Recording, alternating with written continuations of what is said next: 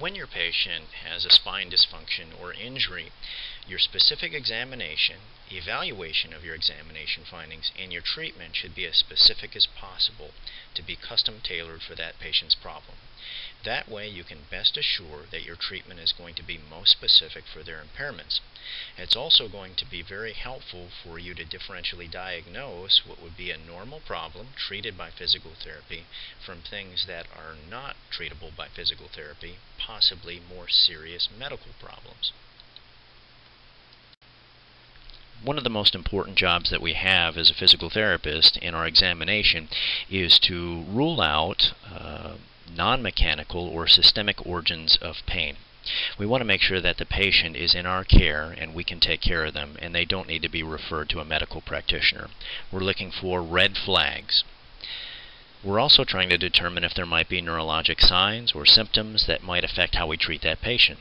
We're also looking at psychological issues that may affect the patient presentation, yellow flags, or differences in their behavior. We're going to look more closely at Waddell's behavioral signs a little bit later in our patient examination. Basically, it's really important to determine if that patient has anything that could be creating problems that is not appropriate for physical therapy.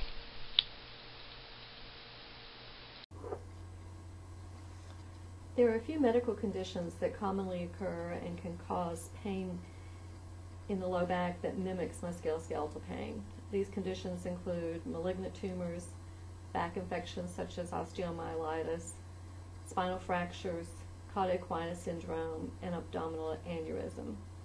The next two slides provide a brief overview of the red flags associated with each of these conditions. For example, tumors are more likely in individuals over age 50. The risk increases if there is a personal history of cancer. Pain that is constant or worse at night is also associated with cancer-associated low back pain. Unexplained weight loss is another red flag for cancer that's important to keep in mind. It's always important to ask in the medical history about recent infections. Individuals with a history of infections on or near the back may be at risk for infections that are causing back pain. Urinary tract infections or skin infections are commonly associated with the onset of osteomyelitis. Fever, chills, and malaise are also flags indicating possible infection to pay attention to in the history and maybe specifically ask for is a better way to go about that. Rigidity of the spine, presenting as loss of accessory motion and limited active motion, may also be present with infections in the back. Significant muscle guarding would be the source of that rigidity. So it may be visible as well as palpable, as well as evidence on the movement examination.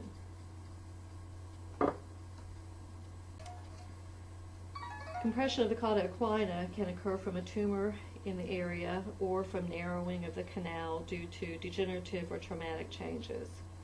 Red flags for this syndrome include a history of spinal stenosis and or degenerative disc disease, anything that creates narrowing of the spaces. Associated flags include urinary retention or urinary incontinence, fecal incontinence, anesthesia in the saddle area, the pelvic floor.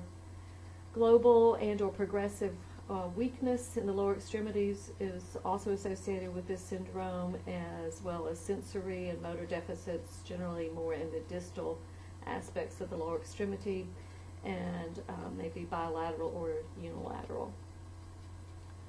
Red flags associated with abdominal aneurysm include a history of peripheral vascular disease, PVD, or cardiovascular disease, CVD.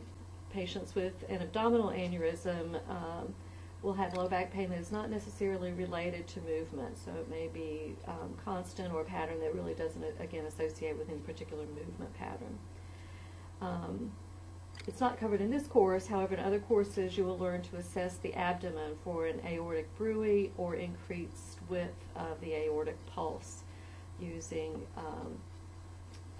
manual exam as well as your sphygmomanometer. Spinal fractures are also a concern and are not always detected prior to patients beginning physical therapy, even those with a medical referral. any history of recent trauma, which could be a minor trauma if the patient has osteoporosis, is a red flag for a fracture. Also pay attention to long-term steroid use as another risk factor for fractures, and age over 70 is associated with increased fracture risk as well. On physical examination, if there is a fracture present, exquisite local tenderness will be noted on palpation, and there may also be local edema. Generally, with a fracture, pain will also be noted to increase with weight bearing. So that is a summary of the red flags for commonly occurring medical conditions that can mimic musculoskeletal low back pain.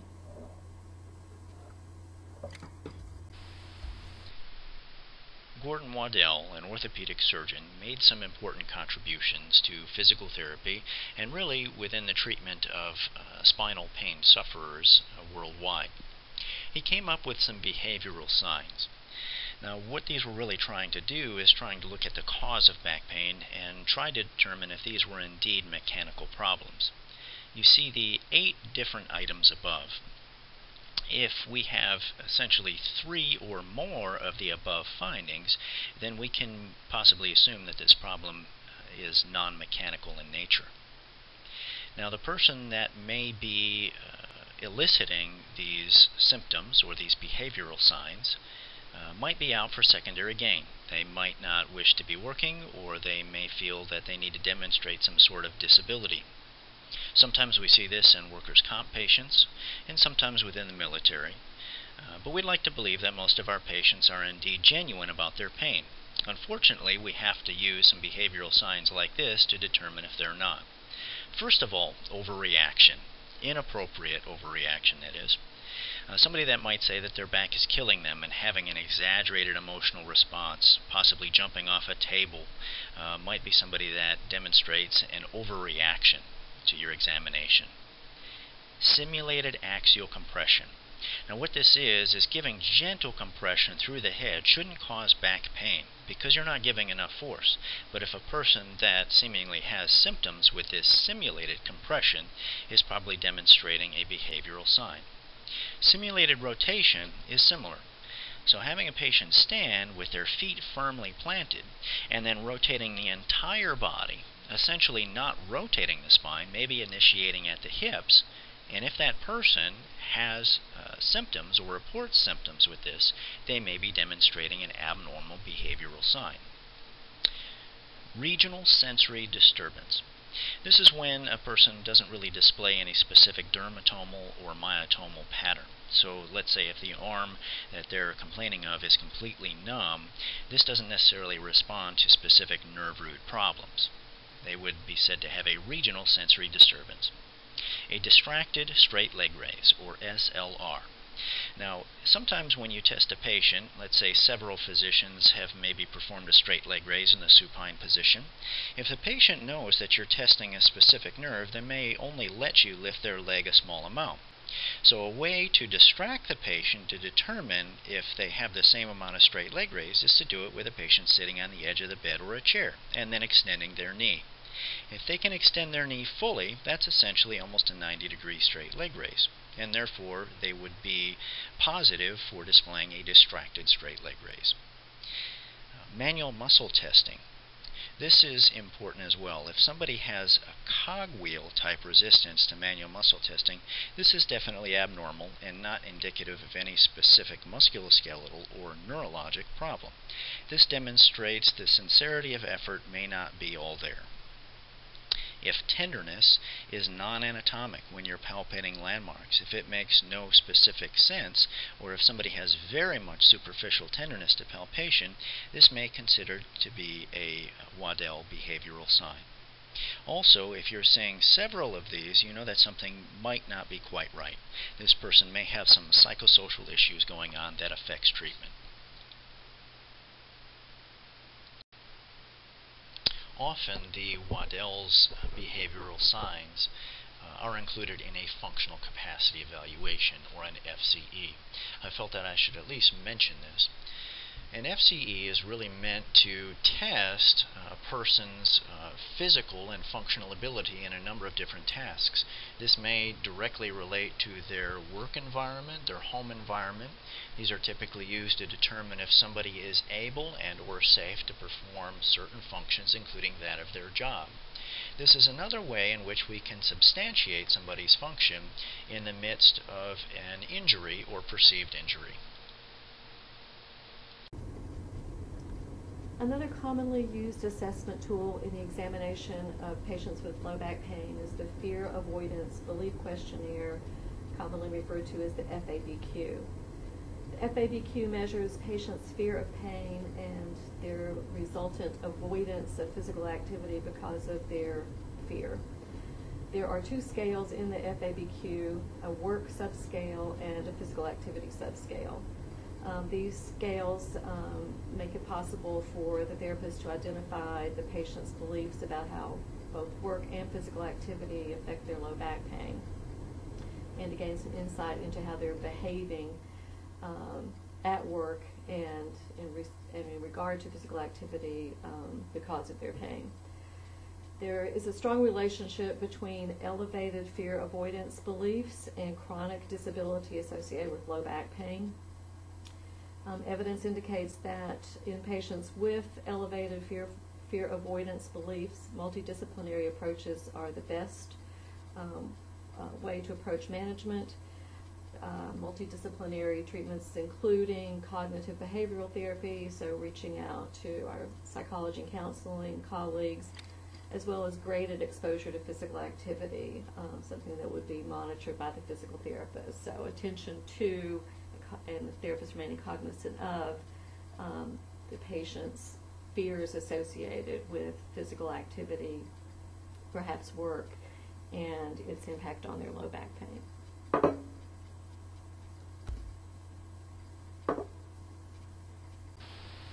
In your collection of data about the time of your history, one of the things you should evaluate are functional questionnaires, one of which being the Oswestry questionnaire.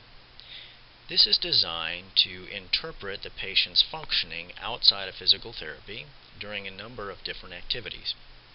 This is in page 505 of your McGee text. There are 10 different categories, and disability is really scored out of 100 points. The lower the score equals less disability. This is a neat little tool because it can really estimate the percentage of disability that a patient has. This is a nice objective measure that is validated, and it's also sensitive to change. So if you were to do this both before, during, and after your physical therapy treatment, you can determine if the patient is getting better, getting worse, or staying the same. This is vital in either triggering a discharge, a change in your treatment plan, or referral to a medical practitioner. Perhaps one of the most important components of our examination is our history and the questions that we ask a patient. This is really no different than any other anatomical area that we examine. Certain questions are specific to the spine, including the lumbar and cervical spine. We need to know what's causing the problem. So we need to give open-ended questions to the patient. If there's something of interest, we need to parallel or ask more questions based on the ones that they give us. We need to ask, where is their pain and what type it is? Is it down the back, down the leg, down the buttock? Where is it? They need to point or draw on a diagram where they're getting their symptoms. We need to know the way in which they were injured. Was it gradual or was it traumatic? We need to know if their pain is getting better, getting worse, or staying the same. How did they make themselves better? How did they make themselves worse? What we're really looking for is a specific pattern to the pain. If there's no pattern and things don't make sense, it may be non-mechanical in origin. This is going to stimulate a medical referral, essentially. Red flag symptoms might include only pain that's experienced at night. We're also looking for paresthesias, numbness, tingling, that may indicate there may be a nerve at play. A cauda equina problem between S1 and S3 might give rise to paresthesias or numbness within the saddle region, or there might be bowel and bladder problems. It's important to know what the patient's history is in terms of their problem. Have they had this before? What other treatments did they get? What helped? What didn't? Are they seeing anybody else for this problem? Another physical therapist, a physician, a chiropractor, massage therapist? Are they taking any medications or supplements? What's their past medical history? Do they have any cardiac problems? What's their family history? Whether the patient is concerned with their pain or their function is significant in determining your goals for treatment. Other symptoms such as pain looking up, dizziness, inability to hold the head up, difficulty swallowing, gagging, pretty much everything that you can think about may be significant to the physical exam. You need to give your patient time to answer the questions completely, and again, parallel them. Draw out more information when you can. It's also important to know, are they having any trouble with walking or balance? This could implicate the inner ear canal, central spine stenosis, myelopathy, or the like. Increases in intrathoracic or abdominal pressure can cause more compression of the nerve root, and this applies to both the neck and the lumbar spine. We call that the valsalva, if coughing or sneezing increases their symptoms. So you can see there's a myriad of questions that are very important for these types of patients. This slide provides a reminder of the means we've introduced previously to assess pain. We make note of pain location as well as pain character, referring there to the descriptive words that patients use to describe their pain. We also pay attention to the behavior of a patient's pain with activity and rest. We measure the intensity or severity of pain using tools such as pain scales, or using pain scales that include specific scales such as numeric scales, picture scales, visual analog scales, and there are also word category scales that can be used to measure intensity with words such as the pain is mild versus distressing versus horrible. We've also, in our curriculum, introduced the McGill Multidimensional Pain Questionnaire, also known as the MPQ. This is one tool that's available that measures several dimensions of pain. The MPQ can measure pain location as well as pain intensity and pain descriptors. The MPQ is valid and reliable. It's also been tested cross-culturally. It's an excellent tool to get an in-depth insight into pain being experienced by individuals who come to us with low back pain. The drawbacks are that it takes time to both administer and score the MPQ. However, it is commonly used in the assessment of low back pain. Now we're going to switch gears a little bit, and we're going to look at some specific means of examining the lumbar spine. In doing a spinal examination, this incorporates a number of different significant steps, all of which you're going to learn in the S1 course, 14 to be exact. But don't worry, this is going to be just a basic overview of what you're going to do in a lumbar spine examination. Typically with posture, you're going to begin by looking at a patient from behind. You're looking for anything uneven. So again, checking your bony landmarks, both visually and with palpation, is going to be significant. You're looking for any sort of a lateral shift or a scoliosis, a curvature of the spine. You'll also be comparing your views of the patient in the lateral view and also from the front. The physical exam of scoliosis incorporates a couple of different aspects, first of which is structure. When a person bends forward, as in the typical fashion when you examine scoliosis, you're looking initially for a rib hump. The ribs on one side of the thoracic spine will typically be higher, and this is due to the rotational component of the scoliosis. In standing, you may notice that the curve assumes a natural S shape. When there is a convexity within the spine, it generally has to straighten itself out to compensate, therefore forming an S. You would note that the curvature would, say, be to the left in the lumbar spine and then compensate with a right curvature in the thoracic spine. Active movements would be evaluated as well. Typically, side bending would be limited to the side of the convexity. Muscle length would be examined throughout the area as well as muscle strength. It's common to have weak muscles on the side of the convexity. There are differences in fiber types on the side of the convexity and the concavity, which are a little bit difficult to predict based on research. A simple depiction of a subject with a scoliosis. Here you notice the S-curve and the picture of the spine itself superimposed upon the body.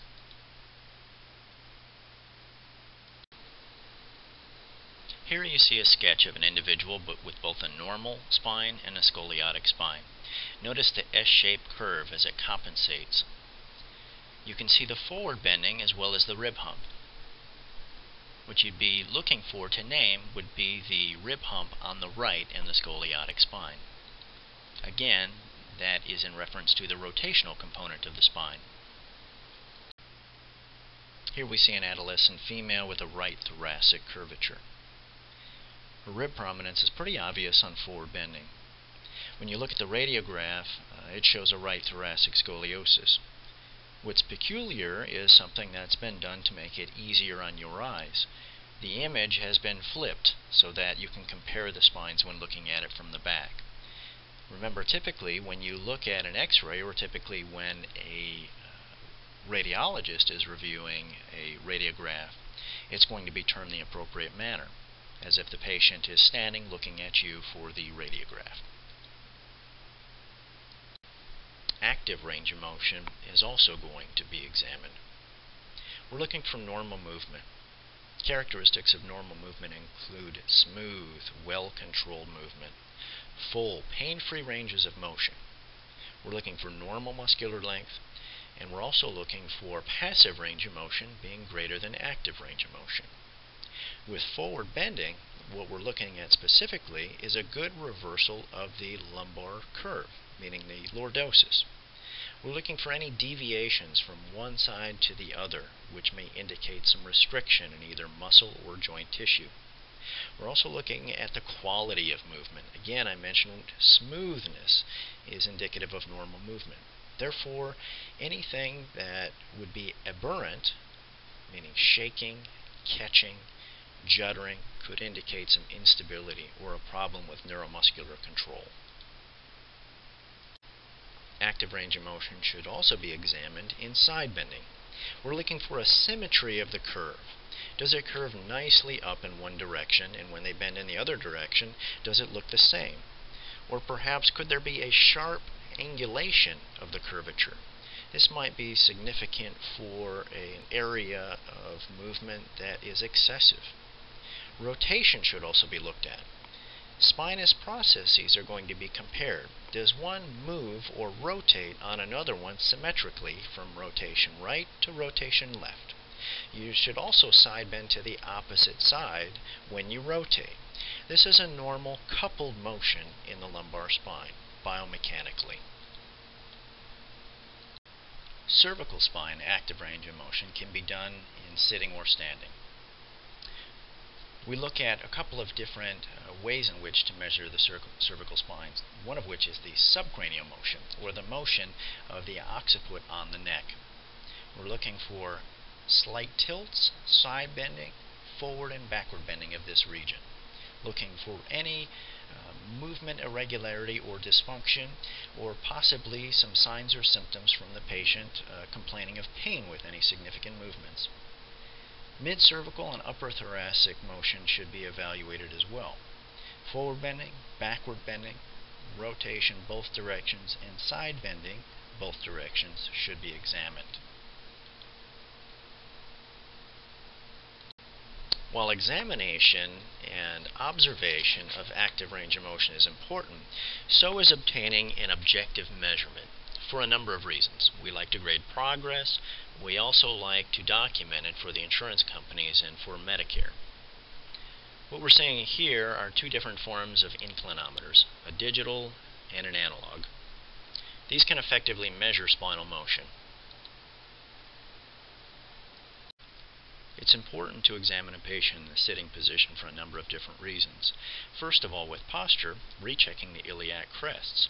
If there is a difference between standing and sitting tests, we might be able to determine that there may be something such as a leg length discrepancy, or possibly a rotated innominate bone. You can look at different components of the neurological exam in the sitting position as well. Myotomes and dermatomes can be tested, as well as reflexes, both for normal and abnormal reflexes. A Babinski sign can be tested with a good firm lateral stroke down the lateral side of the foot on the plantar surface with the knee extended. We're simply looking for the big toe to flare, meaning there might be an upper motor neuron problem or damage.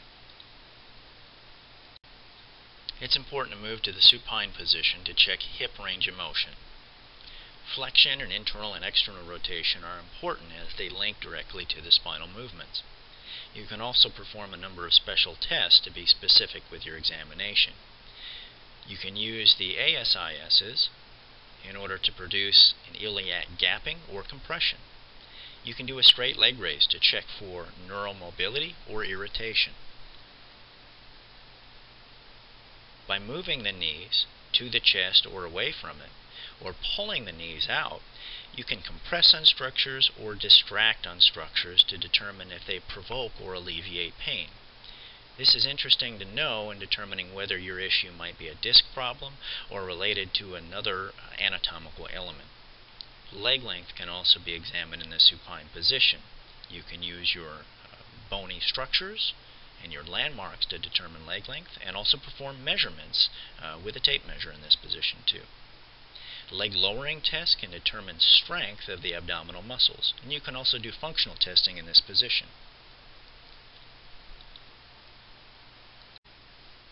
Finally, moving your patient into prone is an important component of your examination, exposing the back.